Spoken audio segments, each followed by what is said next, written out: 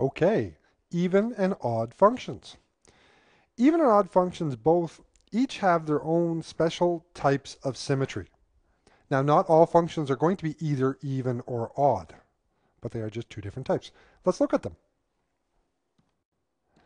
Now, looking at even functions, here's an example of an even function. In order for a function to be even, it has to be symmetrical about the y-axis. So if I fold it in half on the y-axis, it looks the same on both sides. And you can see that. If I go through and flip this, let's quickly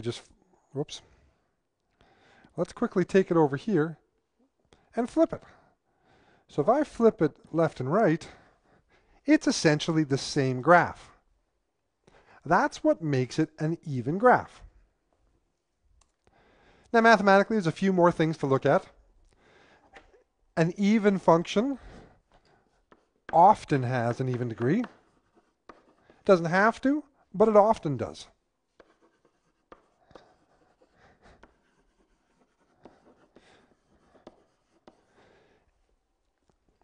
Now, mathematically, if we want to check to see if a function is an even function, we would look at the function is the same as f of negative x. Basically, for every value of x, the y value of the x on the other side of the y-axis is going to be the same.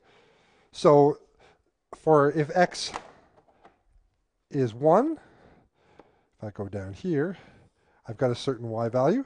If I go to negative 1, I'm going to see the same y value.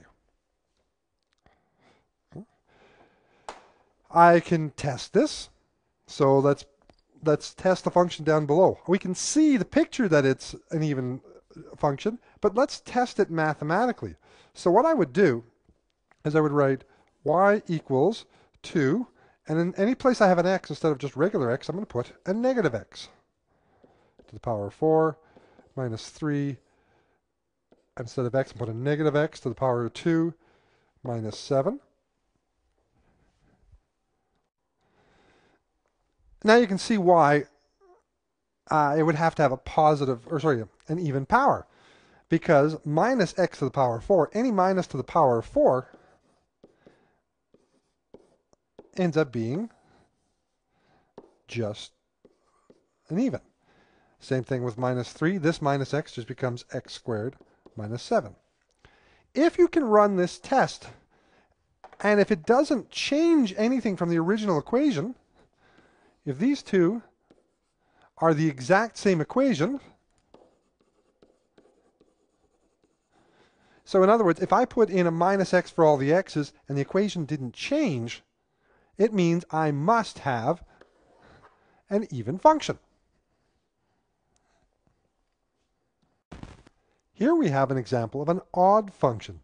Now, an odd function has what we call rotational symmetry.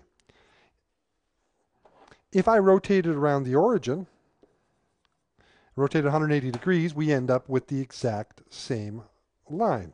Let's take a look at it, what that looks like. So if I take this copy of it, and if I rotate it 180 degrees,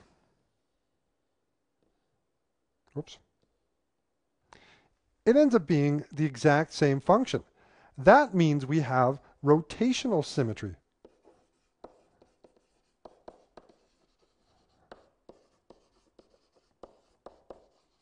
Okay, and it has to go a full 180 degrees to be considered an odd function. Now, mathematically, an odd function looks like f of minus x equals minus f of x. So if I take this original function here, this y equals x squared, if I want to check if it is an odd function mathematically, well, I would take my original function, which is x to the power of 5, and instead of x, I'm going to put in a minus x on this side, equals, and then on the outside, on this one over here, I'm going to put a minus, because that's what's up here, and x to the power of 5. Now a minus to an odd power, so a minus to a power of 5 is still going to give me a minus. So I have minus x to the power of 5 equals minus x to the power of 5. So this right here mathematically is an odd function. Most of your power functions with an odd power are going to be odd functions. X to the power of 3 is an odd function. X to the power of 7 is an odd function. Most of those are going to work out that way. And that is an odd function. So the question is, how do you tell if a function is even or odd? Let's do it algebraically.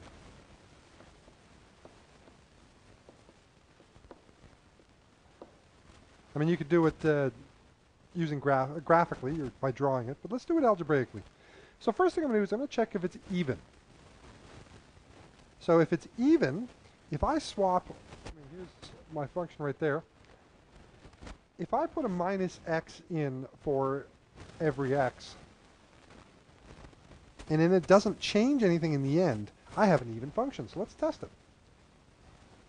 Okay, so if my function with respect to minus x equals 2 times, and then I'll put the minus x in here, cubed, minus 4, and I'll put a minus x in here.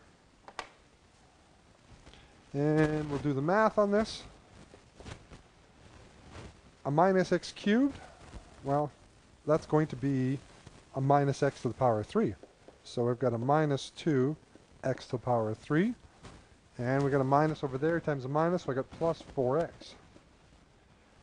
Okay, it did change. It's not the same as my original function. In fact, it's the opposite signs. So we know that it is not even. All right, well, now that we know it's not even, we're going to check if it's odd. Now, if it's odd, we put a minus x on the input, so the x itself is minus. It's exactly the same as if we had taken the entire function and times it by a negative. So let's check that one. So if I go minus f of x, that's the same as taking a minus 1 timesing it by the original function.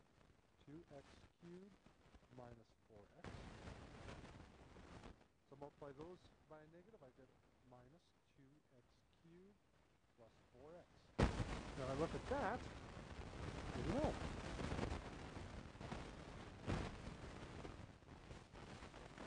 These two functions are exactly the same. So minus f of x equals, f of minus x equals minus f of x. So it is